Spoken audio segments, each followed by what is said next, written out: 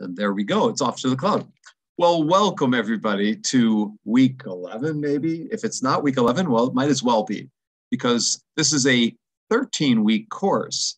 Which means we have Allison coming in here to help us out figuring out the entire field for us and to make sense of it, and who better to have as the person that will do just that and will help us understand HPT and the research in corporate training and organizations like ISPI and the e-learning guild. She'll tell us about those, so you might want to sign up and become a member. This will be all part of the conversation today. It'll be extensive, it'll be wide-ranging, it'll be hopefully thought-provoking at times, and it'll get you to read additional information. It'll be a lead-in. It'll also be a reflection back to her article, which was in week 2. So we have someone coming in to talk about not that article from week 2, but everything else. And that's what this... I reread it today. Oh, you did? I'm okay. Ready to rock and roll. Great. Okay. So, I'm not going to ask you to lecture on it, but I will ask you to provide a sense of where, maybe we can start with that. But Ellen Wager gave me a question she told me I should start with. And she said, okay, I should have Allison talk about her dog before anything else. So Allison, it was one of my questions anyways. And as you know, I've sent you the questions. I want to make sure I get the name right. Roxy. What's that? Roxy is my dog. Right. I hadn't refreshed it online, but you say what can we learn from Grady Wagberry, who's Ellen Wagner's dog, was Ellen Wagner's dog. I love that dog. And then my cats. I think I have Gwyn and one other one up there. Which one? I don't know. Maybe Raider. Shayna. Shayna. Yeah, Yiddish for beautiful. Okay. What you can learn from those is you love them and then they leave you. That's what happens. I have to admit, today I took a little trip down memory lane and I was reading some articles and looking at people I'd quoted, like Patricia Smith and Tim's gone. I think Pat's gone too. Of course, Jay Cross. So yeah, one of the things you learn is you wouldn't think it's possible, but it happens. Yeah. So that's probably not the cheeriest thing to start with, but the cheeriest thing to start with would be Roxy. She's not in here with me now. She's a Labradoodle, 28 pounds of love and joy. We had cats all our lives because I traveled all the time, and my partner was a 75-hour-a-week working human, so we couldn't have a dog because we wouldn't be responsible. We could have a cat, but it turned out my partner Sue is allergic to cats. So we wondered why she'd get a cold and she'd go to bed for 3 weeks with this horrible chest infection. And of course it was because the cats, and we have many pictures, as soon as she'd get into the bed, the cats would get on her chest and they'd be happy. But of course she just was sick for weeks on end. So no more. Then the cats died. Then she realized, oh my God, I feel so good. No more chest congestion. And so we wound up with a dog, a Labradoodle, a hypoallergenic, very sweet, well-behaved pooch. Yeah, my son has one of those too. I have a cockapoo. I'm insanely fond of it. Insanely fond of her. Yeah, I have a cockapoo, and his name's Oliver, and he's gone running with me. I've run 591 days in a row, and he's gone most days. So I'm trying to get to 600. That's great. I'll try to get to 2 years, which is 730. I don't know if I'll make it. My knees tell me I can't, but I'm going to try. So yeah, our animals. So everyone wants to see my animal. They want to see Oliver on Facebook, posting Facebook every day. I have Dalai Lama like quotes I post every day to Facebook, and I'm turning that into a daily calendar. What? Look me up on Facebook, and you'll see our Labradoodle wearing for Halloween her shark fin. Aha. Well, I like it. Looking good. Yeah, I like that. So everyone's going to friend you now after this session. It's okay. Yeah. Okay. No, So Kevin, you know, actually, let me do this. So I've asked Ellen's question. Instead of starting with my questions, let's see if anyone here people have shown up, about a third of the class, more than a third has shown up here. Does anyone have an opening question to ask of Allison instead of my questions? Want to jump in here? Kevin's usually got a questions. I know Kevin can jump in anytime, and Rebecca always has a question. Mark is going to ask one. Mark. Allison, my name is Mark Sarah. Kind of new to this HPT field, and that's going to be my main focus once I get my degree here. So kind of curious, what is your best advice for somebody who's just starting off into the HPT field? Get really good at analysis. Be able to tell a pile of this from a pile of that. Practical systems. Recognize that you have to fertilize the environment or context for any kind of solutions you develop, whether they're instructional or performance support or leadership development or new processes. Recognize it's a hard job. It's not an easy job, because not only do you have to be smart and communicate, you have to establish relationships and to get people to do things they might not want to do, or to tread on paths they may not have trod before. So yeah, I think it's a great field. But it's not easy, and you get some practice. Why do you think that's a good field for you? Mark? I'm actually in the Coast Guard, and I've been Coast Guard. Yeah, and they're paid me to go to school and I'll go back and do the HPT. But I know all about this. Yeah, we had 150 coasties throughout my entire career at State. So some of my closest relationships today are with coasties. I mean, who were students of mine who were still friends. So yeah, my previous boss speaks very highly of you and was in your program quite a few years ago. Who's that? Matthew Chong. Oh yeah, lovely. Yeah, great people. Yes. Oh yeah, so that's good. Coast Guard knows about it. It'll be a little easier in the Coast Guard, but not easy. I remember when the Navy went to the Coast Guard. I was there to speak at some conference in near Williamsburg. Williamsburg. That's Newport Beach. No. Where was the Coast Guard? I was at Yorktown, Virginia. Yeah, I was at Yorktown to a conference, or doing something at a conference. And I went, and the Navy was there. They had just come to visit all the PT. They must have had 15 PT people working in Yorktown, Yorkville, whatever. Yep. And it was so interesting because they came and did a full court press, and the Coast Guard loved it, because the Navy coming to the you get this, of course, the Navy coming to the Coast Guard and saying, teach us how to be PT and how to do this. So they tried it for a while, but then they gave up. Yeah. The chasms between entities are just too large in the Navy. They couldn't do it. It wasn't going to happen. Very interesting. But you're in a good spot. That's a great spot. Thank you. And thank you for the advice. Oh, sure. I once spent a week in Petaluma, California, training Coast Guard people. And, you know, Coast Guard was the first ones into synchronous training. They were all teaching using synchronous technologies. This is 20 years ago. You know, it's just fascinating watching. We have Coast Guard people at Indiana, not like San Diego State. You have many more at San Diego State, I'm sure.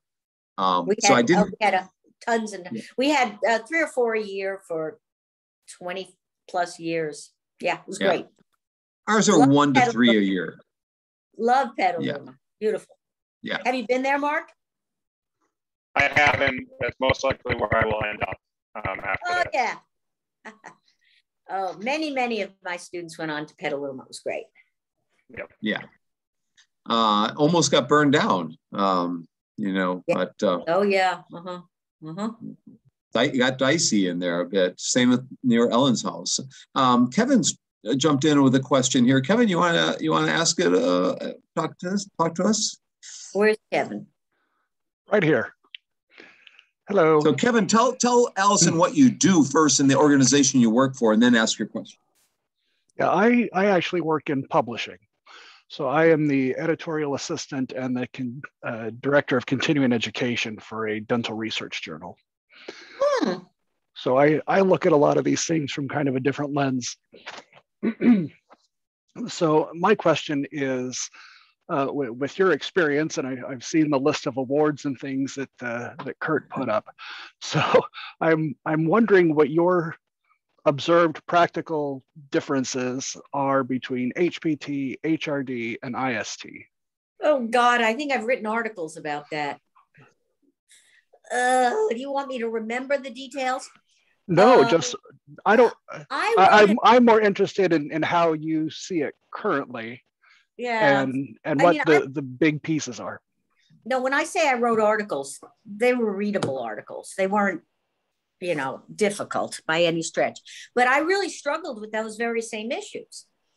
I would say ISD, conventionally, when you think about ISD, is about applying educational psychology, as Walt Dick would say, to building educational solutions. They could be online solutions. They could be classroom solutions. They ideally would be a combo of that.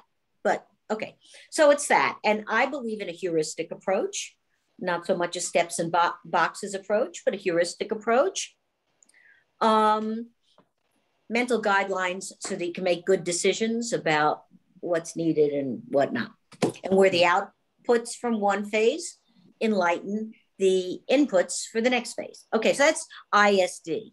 And if you can do that and you really have lots and lots of heuristics in those very broad boxes, you're going to be really good at it because you're going to have a sense of how to build more emotion in and how to work in the affective domain and how to ask the right questions in analysis to figure out, and this will take me to HPT. Human performance technology is just like ISD, but after you do the analysis, you broaden the possibilities of the ways that you will approach achieving your purposes. So you would be including leadership development, you'd be including selection, you'd be including incentives, you'd be including performance support, looking at things at the moment of need, right? Yeah. So ISD, instructional systems development, that's what it stands for. Human performance technology, asking the right questions to enable you to use the right solutions, not ones that are necessarily owned by an education or a workplace learning organization.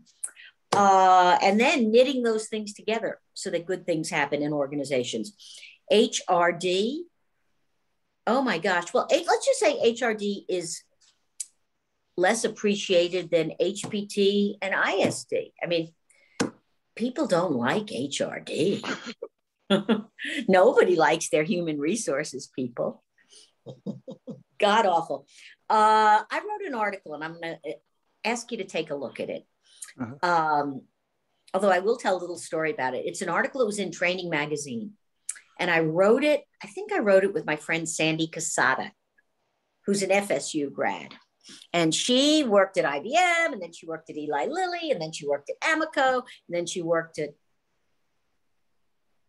Amtrak as the chief learning officer, way up there. And I worked with her at all those organizations. We had a marvelous time. We met as youngsters at IBM when I was on a board for IBM. And then she got getting promoted and promoted and promoted. That's a PhD in ISD because she was a smart, practical one. Anyway, so I was working for her at Amoco, and they had just made her the boss of the instructional design group and the organizational development group. Okay. And so she said, Allison, come on in and help us with this thing. We're bringing the IDs and the ODs together. I thought, oh my God, this is a problem. This is difficult. And so, of course, I first had to talk to people in the different groups, and I had to talk to Sandy and the people to whom she reported, et cetera, et cetera, et cetera. And then I did a workshop on analysis, because that's where the area where I did my work, that was relevant to both groups. So that both groups could go in their direction and then maybe could work a little bit better because they'd have some shared language concepts, et cetera. And that's what the article is about. But the funny thing was, when you talked to the OD people, they would say, we in OD, we only work with the people at the very top of the organization. I mean, they didn't say it this way, but what they were basically saying is the little people, the salespeople, the researchers, the truck drivers, we let the instructional designers deal with those people. And of course, this was not going to work. This was just terrible. And what happened within a few months of that is that most of the OD people lost their jobs. I mean, you have to do something. And what they were doing was facilitating meetings. They were doing. They would attach themselves to the hip of an executive, and then they would facilitate meetings for that executive, thereby allowing the executive to be lazy and not prepare the agenda. But then he or she didn't think about the agenda ahead of time. So, I mean, it was really maladaptive. So what Sandy tried to do, and I think rather successfully, was to get both entities to use a similar analysis framework and then to work together in their solutions. Because I was had several students who were at one of the large banks. And these were a couple of these people were former students of mine who had majored in instructional design. Now they're doing OD type things. They're going out there and they're doing, I said, how'd you even learn that? What do you even, they said, you know, you really do have to work in organizations to help people get along with each other, get a shared language, get a shared direction, get shared expectations. I mean, when I got into HPT, one of the things that I found so powerful, more powerful than any education, was clarity of expectations.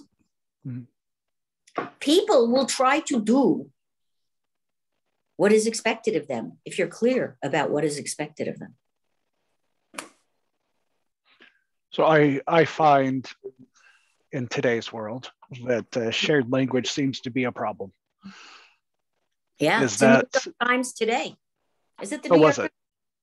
New York Times? Oh, got to look it up. It's really interesting. They're going on about Latina versus Latinx versus et cetera, et cetera, et cetera. And how people, how many issues this is creating, not just in the world of diversity, equity, and inclusion, where of course it does create issues, but way beyond the professionals in those areas. I mean, people want to use language that's respectful and inclusive and smart, contemporary. Who wants to look like an old fogey when you know, in your language? Right. Not even I want to look like that. So, yeah. So take a look at the New York Times. I'm sure that it's either in there. Like I read, might be in the Washington Post. You were going to have you had a follow-up, Kevin. Go ahead. Well, just on the shared language, I find that an interesting piece, and it sounds like you are saying that within an organization, you know, between any of the three of those, plus all the other divisions, that there should be a strong shared language within the corporation. Yeah, shared of course. HRD usually is the senior umbrella under which you'll find, you know, HPT professionals, instructional design professionals, but you should also find organizational development professionals, process engineers, data people. Yeah. I mean, it's like some of the craziest things I've seen is when our students would graduate and one or another would go to, the younger ones would go to work in web-based training. And the slightly older ones, we always had students who were, you know, 40, 50, 60. They'd go to work in instructor-led training. What? That is not, I mean, we've got to have a palette, you know, there's got to, all those things have to be in our sandbox. You can't say I'm only instructor led. Damn it. Well, I am. Professors say that, but nobody else can say that. Yeah, my master's is actually adult education. And so Oh, the terms vary a little bit between them. And I have a hard time myself keeping track of, in IST, what is this? And in adult ed, what is this? Because I vary a little bit. One of the best things, there was a question on the list, which is, how did you build the program at San Diego State? How'd that happen? And the reason we could build it is because there was none of that adult ed stuff going on. None of that Malcolm Knowles stuff going on. Learning theory is learning theory. It's no different. If you've got a kid, the great things that help that kid or your puppy get smart are the same things that help an adult. I mean, different topics. Kids like dinosaurs, adults like cars, or some adults like cars. But yeah. It's been very interesting, to say the least. Oh, yeah. Thank you. I appreciate your clarifications on everything. Oh, certainly, of course. We've had two students jump in. I noticed Edward joined us. I'm curious, and I know Rebecca's often a person, and Nelson as well, who has questions. Before I start asking my questions, Rebecca or Nelson or Melissa or Sarah, anyone want to jump in with one more? Rebecca, it's yours. I usually have questions as people talk, but I could ask something. I guess this is my first course in the IST program. And I think I'm having a hard time this week understanding how HPT fits into like educational technology.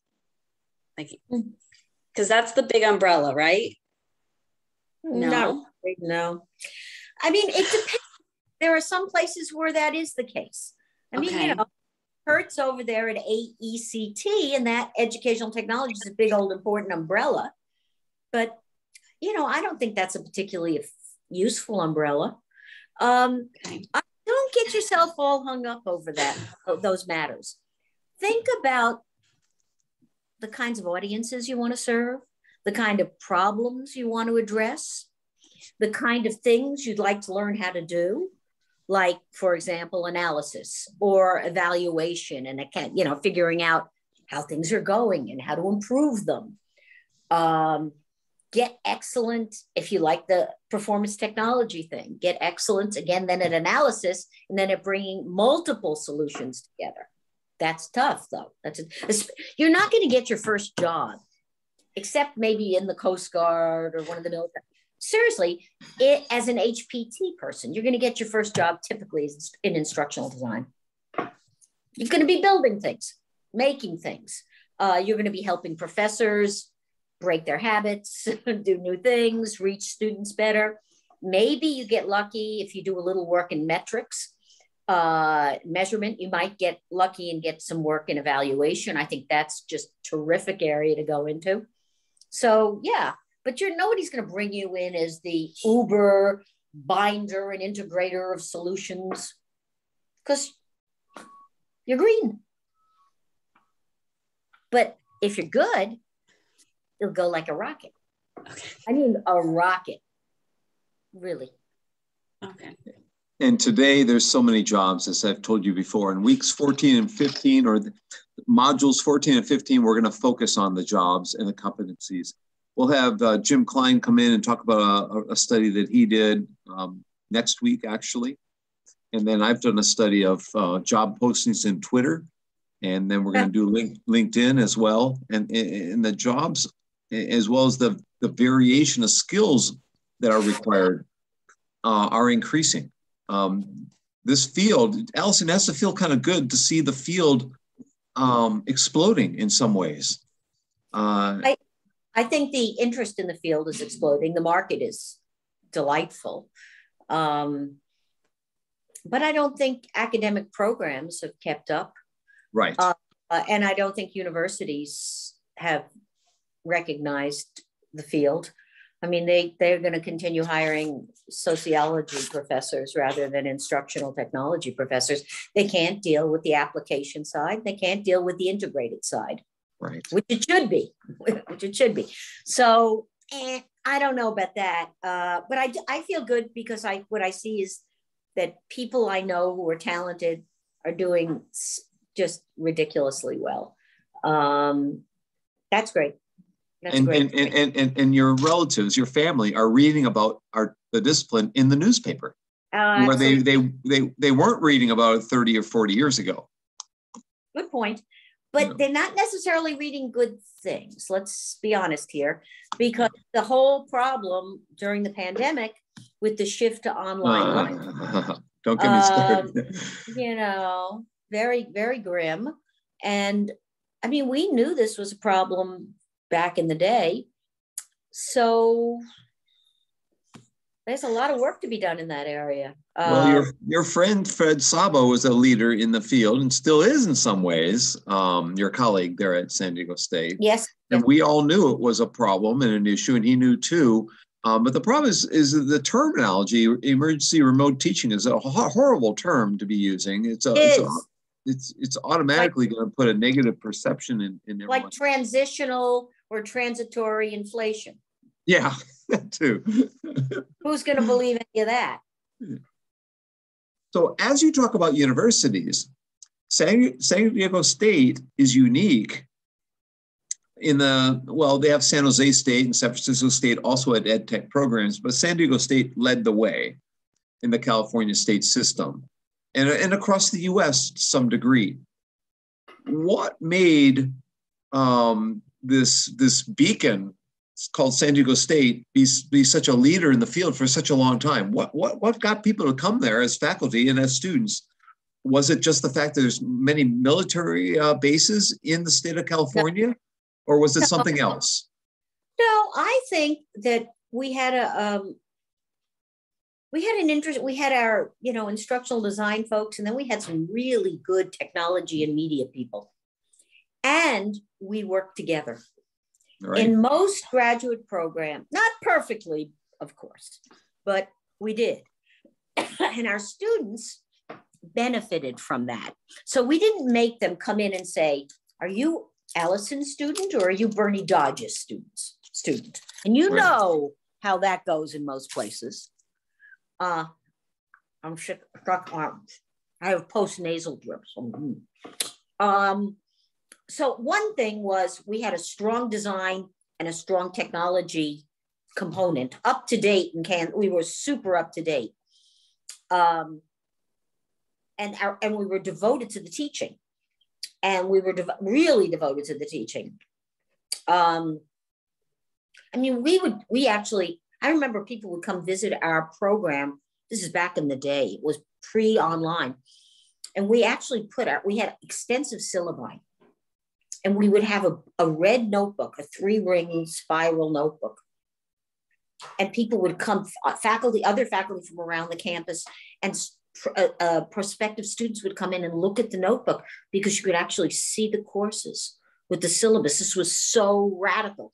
And we would have, I know it's hard for you all to believe, but then we would have meetings where we would brief our colleagues, 9 of us in the department or whatever it was, 10, 8, depending on the year, on our courses, so that if I was teaching and using this book, we had an instructional design library as 3 or 4 books, and we all used those books, but different chapters, so that we actually, we had a program. Most programs are not programs, Kurt. You know this. Yep. Okay, so that was one thing. We had the strong media technology design piece. We actually had a system and a program. We were very student focused. I think that our students would say that was true too. We were into it and into them. We really, and we were bound to the community, and we defined the community at large. So, involved with Eli Lilly. We were involved, I was on a board for Eli Lilly. We had, my colleague Bernie Dodge was the president of our computer using educators for the California state. I mean, we were very into the community. We were so focused on the community. And we were, every not the very beginning courses, but as students moved into the program, they did things that meant something to the Children's Hospital in San Diego and to, the publishing company in San Diego and to the zoo, and so on and so forth. So I think that's what did it. And then some of us were good at marketing it.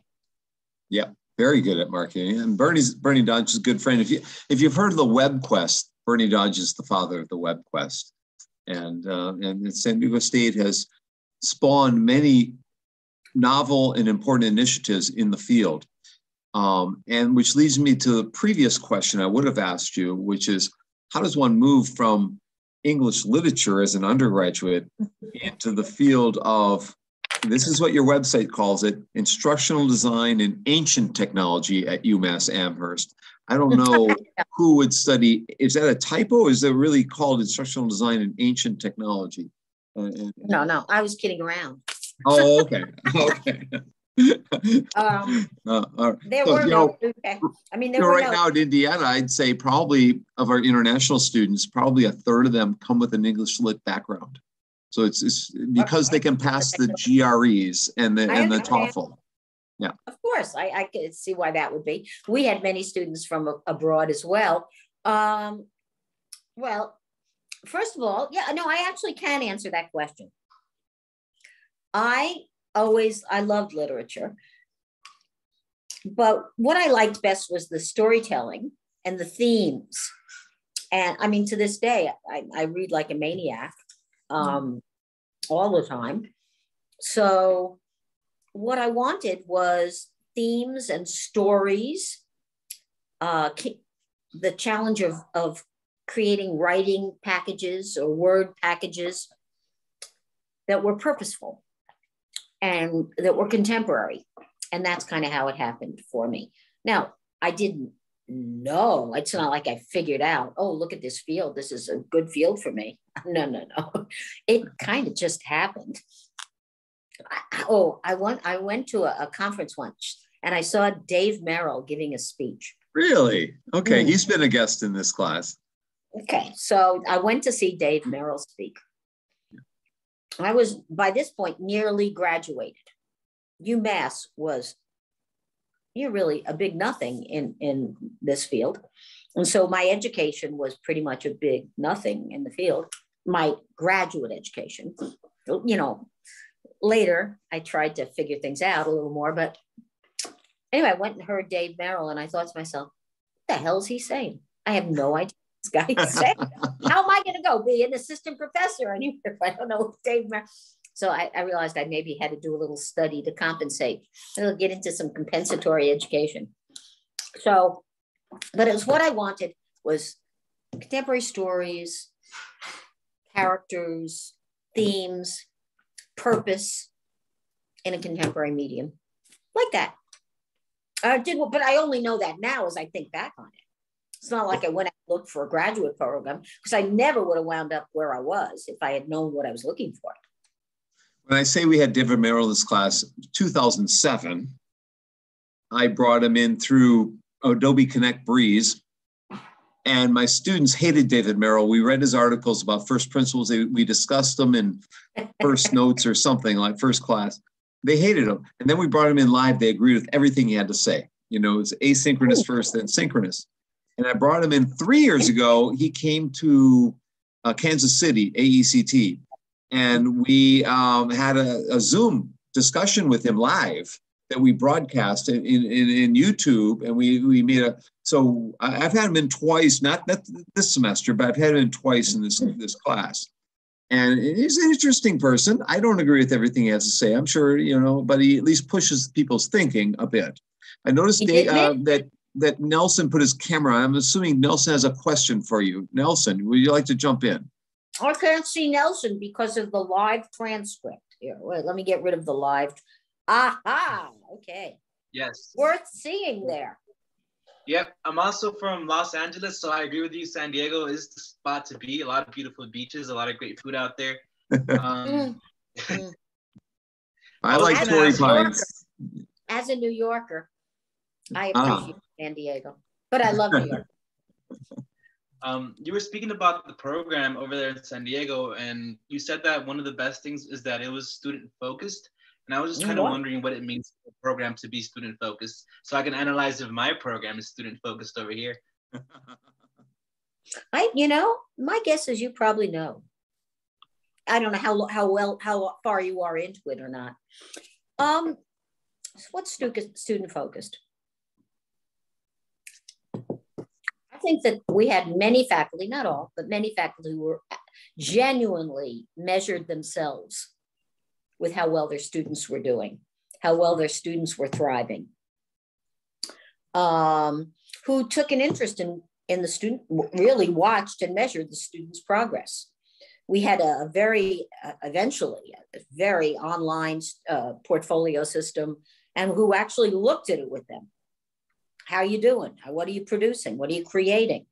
What experiences are you getting? You guys, are you all physical? You're not all physical. Are you all physically in Bloomington?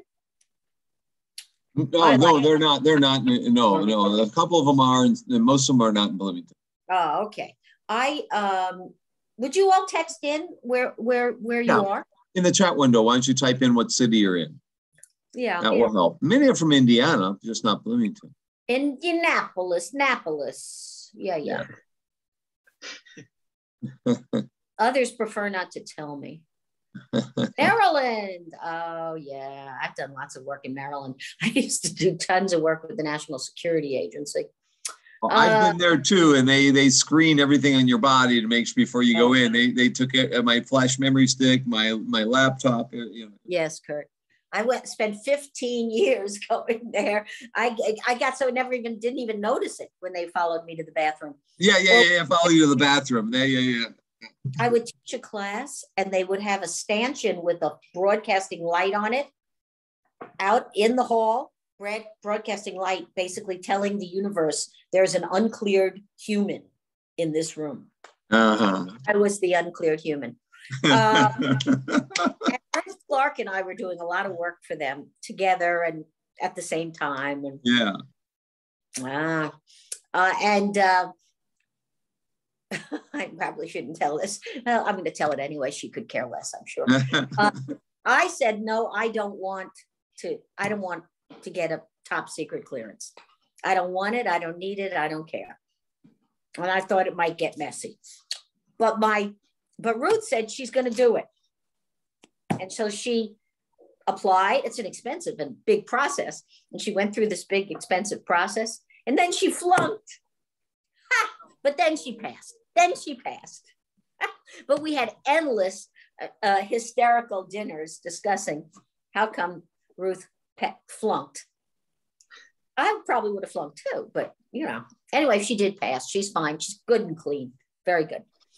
So now where else? What else? That's it. I think that's all I had to say about how I went from English literature to, that was about I think that's all I have to say about student focused. Somebody cares about you. Somebody helped you customize and tailor your program. And is genuinely interested in you. Not just so that you can go to the library for them or whatever. I guess we don't do that anymore, but you know what I mean. Yeah, I definitely feel that Professor Elizabeth Bowling and Dr. Bonk do a really good job of that. So thank you, Dr. Bonk, for that. And shout out Elizabeth Bowling for that as well. Well, we've been here the longest. We came together, actually. We're a package. Yeah, she came from Apple. I also came from industry. My previous job, I was an accountant. So we both came from 1992. When the building opened, both of us came, and we're still left. Yeah. Allison, you know Elizabeth Bowling or not? I don't. I know the name, but I don't know her. No. Mm-mm. She's a graphics, a fine arts person. That I knew. That I knew. But I don't know her. So thank you, Nelson. I've noticed, and just an apology here, that my system has frozen. So I cannot see what's in the chat. Whatever you type in the chat, I will not be able to see. I'm not going to unfreeze it because that means I'll disconnect this whole thing for whatever reason. So I'm going to leave it run and we'll just cut off at the end. So I have several questions that you can help people understand what things are. And I've sent this to you ahead of time. And I'd like for you to tell us 3 things I'd like for you to tell my students what the e-learning guild is and why it's important that they might consider attending the conference or joining as a member and what they have available to them. That's the first of three. Maybe I'll stop. I'll just stop with one. I'll do it one at a time. I've presented the e-learning guild. I know what it is. I've been a member in the past. I'm not a member now. How big is it? Why was it created? What's the history of it? And why might they want to be involved in it? I think for students, e-learning guild is a great choice, because the truth is places that want to employ you want you to be up to date in the newest software packages, the newest language, but mostly the newest software packages. They want you to be able to, whatever's happening right now, and I certainly don't know what it is. I used to, but I don't know. They want you to be able to use it, or at the very least, to look at examples of it and see if it's been well used. So I think the guild is it's not advanced. You know, I don't think it's not, but they do papers and studies on things that are very interesting. For example, they'll look at the issue of, are we evaluating e-learning? You know, how do we evaluate e-learning? They've got some very good people. Jane Bozarth is working with them. I just think they do a good job. Really good place. If you had one place to go to join and to attend some conferences, you know why? Because what you don't see enough in school is examples. That's one of the things. You asked what we did well. We made sure, because we had such a strong technology component, we brought tons of examples in.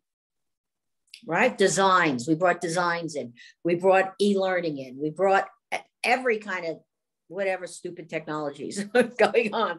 We brought some of them. Yeah, I mean, we had 6-screen crap and it would break every time we used it. It would break. We would build examples. Brock Allen built a hysterical one on something, the killer tomato for Jack in the Box. Safe slicing of the killer tomato. It was brilliant. It was brilliant. But, you know, the students learn so much. So then we would bring in a bunch of examples of safety training. You can learn so much. That's what you should ask for your professors. Bring in more examples. So, you know, I have a book once and they just kept saying, give us some examples. I have a 100 activities book. So I gave them all, the publisher, all these examples. I turned it back and they said, we didn't expect you really. We just suggested. It wasn't really expected you would give us examples for every one of them. Okay. Anyways, tell them about ISPI, the iterations of previous titles, or what was it? It used to be the National Society for Performance and Instruction. Then it was the National Society for Performance Improvement. Right. Then it was the International Society for Performance Improvement. I think there it stays. Okay. Okay. I was on the board for many years. I think it was, it doesn't matter what I was, but anyway, ISPI is for is performance improvements, human performance technology. It's a good place to go. I love the organization. For me, who was trying, remember, I had to get myself a compensatory education. Well, I had to get a compensatory education in instructional design. And then I had to get a compensatory education in human performance improvement, even before there was any human performance improvement. So we sort of had to figure it out. I literally can remember sitting in a meeting in Bloomington, Indiana, at Diane Dorman's house. Oh, Diane, okay. Okay, because she was on the board with me, and Mark Rosenberg was there, and I can't remember who else. Oh, Tiagi. Well, I'm going to try and get him next semester, actually, Tiagi. Oh, spectacular, yeah. Yeah. Spectacular. He cooked dinner for me once. Oh, no. One of my favorite nights. Yeah, it was great. Any students watching this, go to Tiagi.com, and then you understand why we say, oh, God. He's amazing. He's amazing. He's a magician. Tiagi.com. And I can't type in the chat window because I have no chat window. Okay.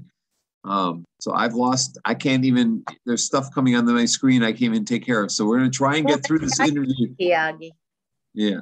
So about that. He's 180 years old, but he's still going. You know, his parents wanted to be an engineer, but he wanted to be a magician. And G, isn't it Y? You think it's I? THIAGI. Oh yeah, .com. Yep. Okay. There we go. Oh no, wait. Silva Salam, don't want, that's his first name. Tijarajaran is his last name. That's why he goes by Tiagi. Sivasalam Tyagarajan. Yeah. He creates one new game a day. He's that smart. Okay. The guy's brilliant. He lives a couple miles from my house. So quite a great, yeah. Very, very nice. Very good. Very nice. So the third part of the trilogy, Allison, is Chief Learning Officer. Can you tell my students what Chief Learning Officer is? Now, my subscription has lapsed, so I need to restart it, but I was an early subscriber. Yeah. I've never been to the conference, so you can inform me about this too. So tell everyone what CLO is. CLO is for CLOs and for CLO aspirants, Chief Learning Officers and Chief Learning Officer aspirants. I sat at the table in San Diego with, who else? Who was it? Me and John Taggart and one or two other people when they were going to create Chief Learning Officer. And they did. And they were such good business people. I mean, I would never know how to do. I mean, I kind of knew what the content should be, but I didn't really, although not all of it. I mean, I've never been anybody's Chief Learning Officer, right? That wouldn't be what you would want me for. So Chief Learning Officer is, just as I said, it's about the skills involved when you put the world of learning, results, evaluation, emerging technologies, strategic thinking, leadership, consulting, because you're not going to be a Chief Learning Officer if you're not consulting in your organization to enable the different lines of business to achieve their results. So that's kind of, so CLO, here's the difference. CLO wants executives to come to the conference. They want CLOs to come and high-level managers in our world to come. So they have it in really good places, in really good hotels. Well, we're in a good hotel here in Chicago. I will say the Palmer House is a really incredible place. Nice. It's very nice. I'm sure CLO is held in better places, but CLO provides best practices. They celebrate successes very well. If you can get it free, you can get CLO magazine for free. And so I recommend everybody, you should subscribe. Absolutely. Yeah. And absolutely. They have, and eLearning Guild has a free online magazine too. We should get that too.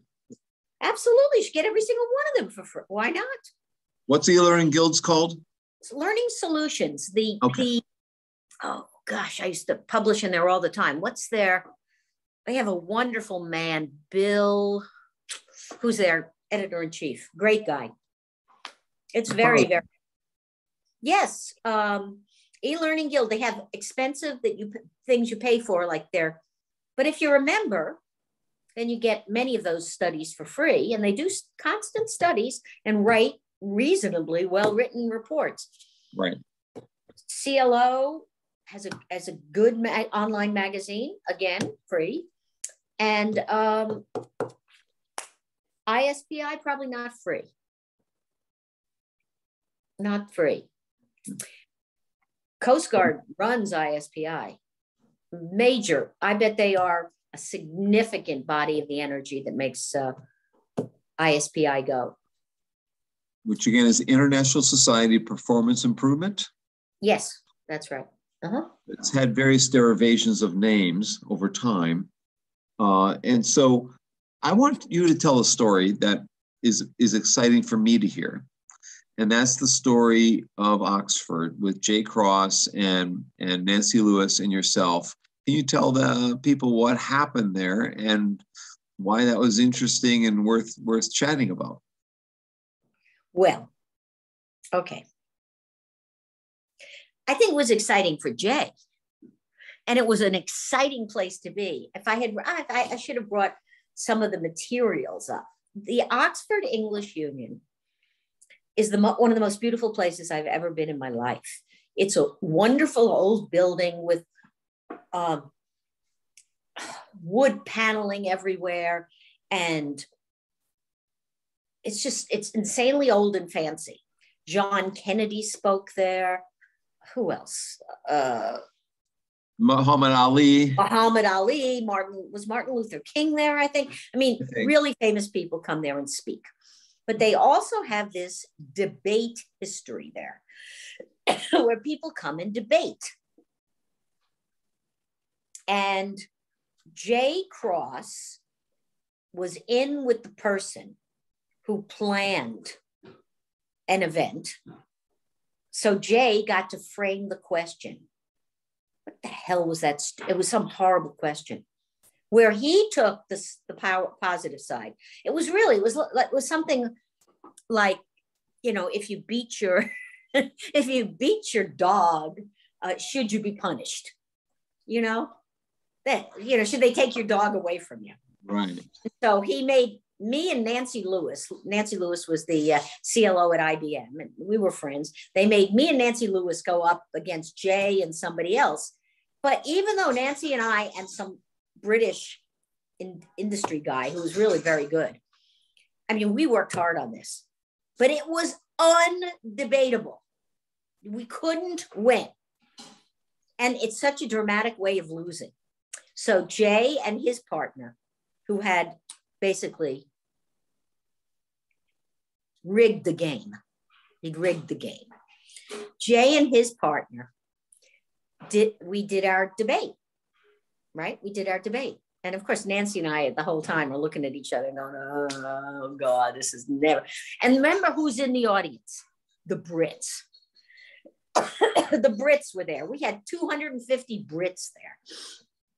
And the Brits, how do you even begin to describe? I'm going to get into stereotyping, so I shouldn't do it. But the Brits, well, they were something else. The Brits, so we did our thing. And then they say, you get up and you walk through, the people in the audience walk through one of two doors. And they drop their card in it. And I think we lost, I'm making it up now, but 230 to 20 or something, or 210 to 40. And I'm just telling you, it wasn't our fault. He didn't write. It wasn't a good question. And of course, we kvetched about the question from day one. Nancy and I are going, this is not a reasonable question. Let's make it a little meatier. Jay liked that question. So that's the one we got. Anyway, it was really fun to go there with him. He was a super smart, interesting guy, even though he rigged the debate.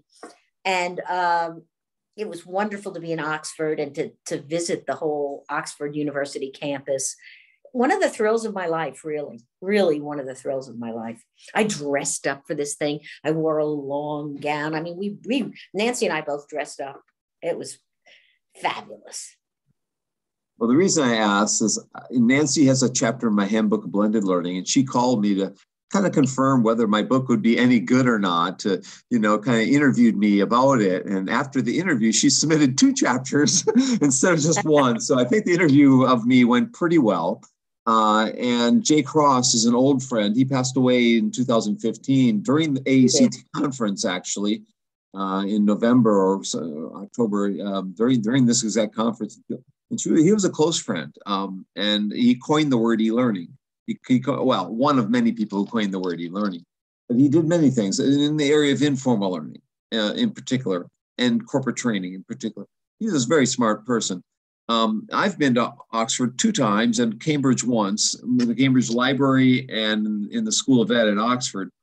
Both were very interesting places. But my point there is, you never know where you could end up doing something interesting within this field. I mean, there's all sorts of opportunities, and I was just talking about being in Iceland, and doing a 3-part skit with Ellen Wagner. I was talking to her about it, and many places I've been to because of being in this field, growing. That everyone is interested in blended learning. They're interested in e-learning. They're interested in HPT. and the right connection at the right time could provide a very interesting opportunity for any one of you. And Allison has had her fair share. I've had my fair share, and Ellen Wagner, who's now the head of AECT temporarily, has had her fair share as well. So I wanted her to tell that story from the standpoint that, you know, these were heavy hitter people in the field that, especially Nancy Lewis, who I think has retired from IBM. I'm not sure Absolutely retired. Yeah. Living in Florida. I meet her when I'm down there visiting my brother. And yeah. Okay. Say hi from me next time. Tell her I'm still doing stuff in blended learning here and there. Does anyone have a question before I jump into a few more? We just have a few minutes left, so I want to make sure you all get a chance. Go ahead, Edward. Yeah. Hi. You mentioned that most of the HPT professionals are in HR. Do you think that's the right location for them, or should they be more integrated into? Because HR seems separated. I work in a tech company right now in Austin, and the learning is, particularly knowledge management, is a challenge because everyone's doing their own thing, and are they really learning anything? But if they had some kind of instructional program, people would learn quicker. Because especially the remote world. Now I'm coming to a job where my supervisor, even though she may live half an hour from the main buildings, hasn't been there for 5 years. So we're counting on a lot of learning to be done, on our own. But there's no really planned program of learning to adapt to a job quickly. And that's what I'm trying to do, incorporate that. I'm coming too from the military. So after 28 years in the military Army, seeing some of the learning challenges but going through some of their schools, it's been a lot more organized than I've seen here in the corporate world. Yeah, I think that's a good question. And I appreciate your comments. Yeah, I always would have preferred seeing learning people put in the sales organization or in the R&D organization or in the whatever manufacturing organization or the IT organization. But that's, it goes back and forth. In fact, I wrote an article about it, centralization versus decentralization in the learning organization. Goes back and forth with the times. I could give you reasons why it's good to be centralized, because then you can really develop your learning and performance professionals. You can make sure you have standards. You can do more metrics. You just have more communications going. The best among you influence the others. I mean, I think that's got a lot of possibilities. And then you're closer. If you're really doing systems, human performance systems, then you're better off because you're going to be closer to the OD people and the re-engineering people and whatever it is you're up to. Incentives, maybe selection. So that certainly in HRD, you'll have more incentives. The selection system is so critical. So that's the benefit about being centralized. But I think, the ideal to me would be centralized, but with a hiring people and incentivizing people in our world for being absolutely focused on the area they're serving, like the finance organization or the manufacturing, and they really work closely with those people, and they are metriced based on how those folks are doing. So, but your point's a really good one. Thank you, Ed. Anyone else want to jump in? Again, we haven't heard from Melissa and Sarah yet, or Pishen. Anyone, if you want to jump in? Yeah, I have a question a bit earlier, quite a while earlier, Allison. I was wondering if you could explain more when you were talking about your kind of change in education from literature, that you still got to kind of work with the themes and stories and word packages. I found that very intriguing. I was wondering kind of what you meant and how were able to do that. Well, if you're going to be effective in the instructional programs you build, and if you're going to be effective in the ways you communicate, you're going to be able to tell stories. You're going to be able to talk about people. I mean,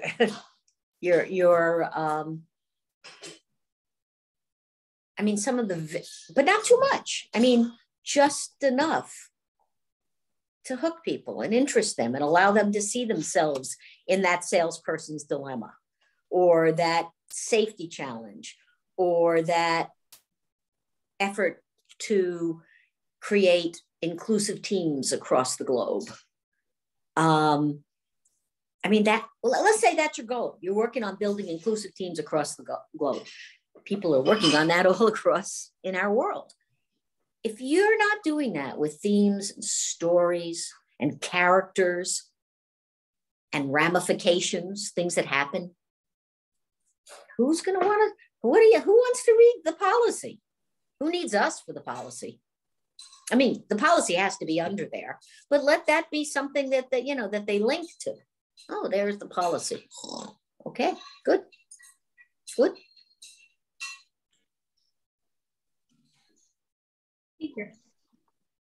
So, Allison, you've got several books many books you've published. Is there any one that you want to pull out and say, this is the one that's made the most impact, or this is the one that's still relevant that we might want to get, or this is the one that needs to be built upon and have a second version of it? Okay. This is the second version, or maybe the third.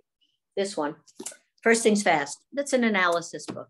It's very practical, and it's still used and sells, and so that's a happy thing.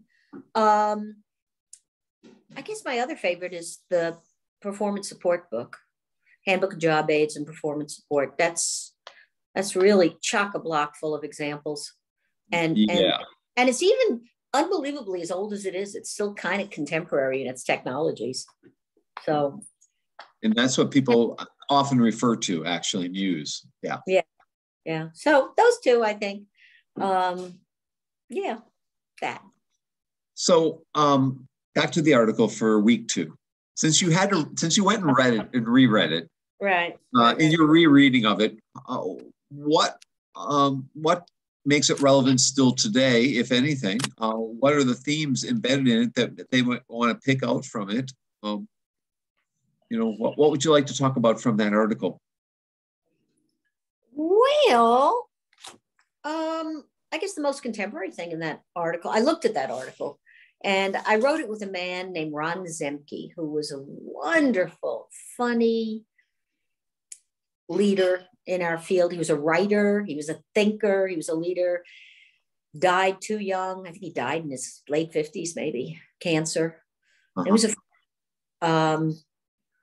nobody wrote as well as Ron Zemke. So getting to write with him was a joy for me. I learned things. He was great. So I looked at it and I thought, what is it about instructional design that's so wonderful, And I guess what I think is so wonderful about it is that it's about good things. It's about purpose. It's about clarity of purpose. It's about bringing people together with different kinds of skills to try to achieve those purposes. It's about asking hard questions about why people do what they do and why they don't do what they do. I have to say, I haven't thought about this in a while, but I must admit, I kind of enjoyed revisiting it. It's about being both systematic and systemic. Look them up. Right. About both. And it's about, I think, understanding the difference between algorithms and heuristics and inclining heuristically, guidelines, rules of thumb that we keep in mind when we do this work. So I guess that's what I said in there, isn't it? I thought Mark Rosenberg said, it's like the definition of democracy. It's imperfect, but it's the best we've got, Well, I appreciate you putting some people's names up because they might not have heard of Mark Rosenberg and others that you have mentioned. So it's good that Florida too. All right. Naples, Florida. Many people end up there. My advisor and Yep. No. So in your later stages of your career, what topics, what trends did you see emerging, and what things still appeal to you today and you recommend that people look at and explore? What areas do you see within the field that are emerging, that are not just emerging in fads, but are emerging and important to look at? Well, I don't think it's all that different. Okay. It could be that I'm not as up to date as I used to be in technology. I mean, it's not just could be, for sure, it's true. But it's hard. You leave this field for a month and you're behind in technology. So, you know. Yeah, and so be it. You know. Yeah. Okay. But the basic question that we should always be talking about, and this is true in classrooms as well as online, and that is how to get the most out of that wonderful resource. And so I guess that to me is the basic question. It's how to get the most out of that, and how to bring those resources together.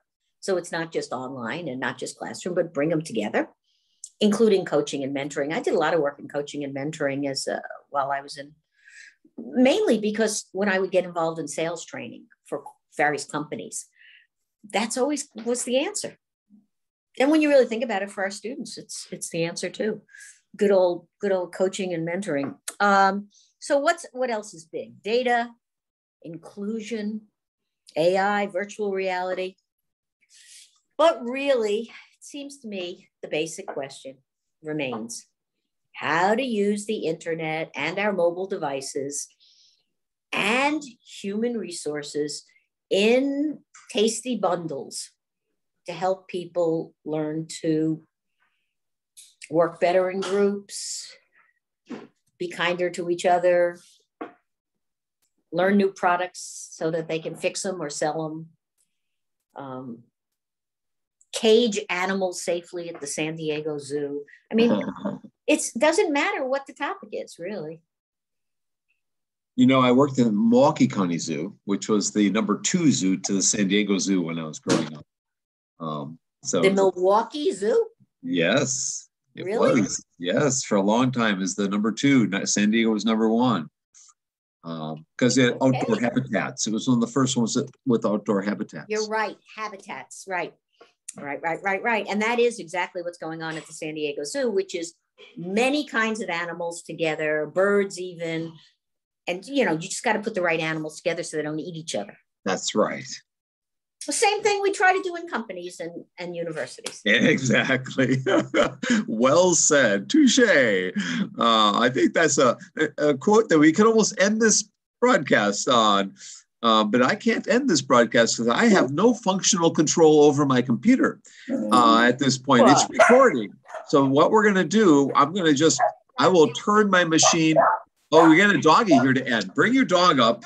We can have we can have your Labradoodle as the final guest. Now, my cockapoo is 33 pounds. Your Labradoodle is 28. So you would think a Labradoodle would be bigger than a cockapoo, but is that Grady or what's his name? No, this is Roxy. Roxy, right? Roxy. Oh, it looks like a Roxy. The Labradoodle. Get down, Roxy. I don't know. You may think 33 pounds is very little, but 28 pounds feels like a lot to me. Well, let's just say Oliver is hefty at 33. He's a big boy. He's slim and trim. We try to do 5 miles a day. Oh, walking 5 miles. Wow. Yeah. San Diego is where you can live and be fit.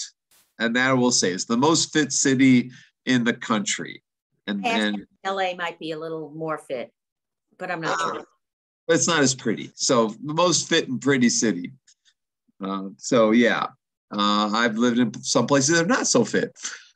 So any final comments or a final comment on today's session? Would someone like to offer the ending, the last word for today?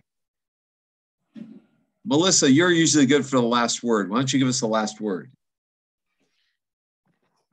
Okay. Thank you so much, Allison, for coming and speaking with us. I'm really inspired by the stories that you like to weave into your teaching and your work, because I'm very much into stories. I like finding relationships to things that I know and sharing that with others and helping them find relationship with that too. And I think that's it's very enlightening to hear you talking about that too. So thank you so much. My pleasure. My pleasure. So, so thank you, Allison. I think we start off on with a bang, with a lot of excitement, a lot of ideas in the air, and I want to encourage my students to read as many articles as they can from this week, because it's not a heavy dose of HPT and corporate training articles in this course, in this introductory course. So read what you can. Allison's available for questions. I'm sure if you want to send her an email or something, she would be, she'd be answering those. And so, again, thank her. What's that? Sure. Yeah. So I'm going to shut my computer off in a couple of seconds, and I'll be turning it back on. If anyone wants to come in 5 minutes and chat with me about their blog posts and their questions, we're going to have an Ask Me Anything session for as long as you can ask me any question after Allison is gone. But it'll be in 5 minutes. So it'll be 20 after 7 or 20 after 8 in Indiana, 20 after 7 here in Chicago. And so I welcome you to come back. If you don't want to, if you just want to, come back next week, that's fine too. And again, let's give her a round of applause. And I have no control over turning this off. So Allison, you want to say something before I turn this off? No. Okay. So thank you all for coming in, and we'll see some of you in 5 minutes, some of you in a week. And Allison, you're so great. I'm going to ask you to come back soon, sometime down the road. That was excellent. So, all right. Thank you, everybody.